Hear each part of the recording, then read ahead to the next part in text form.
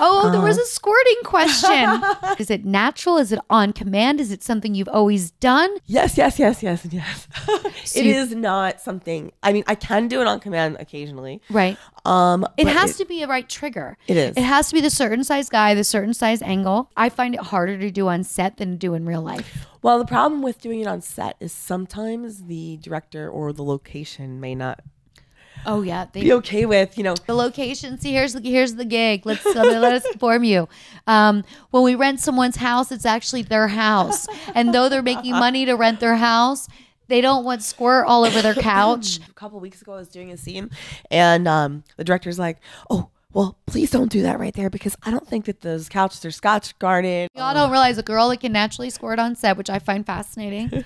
And the director looks and goes, "Oh no, hold that because the couch might not be Scotch guarded."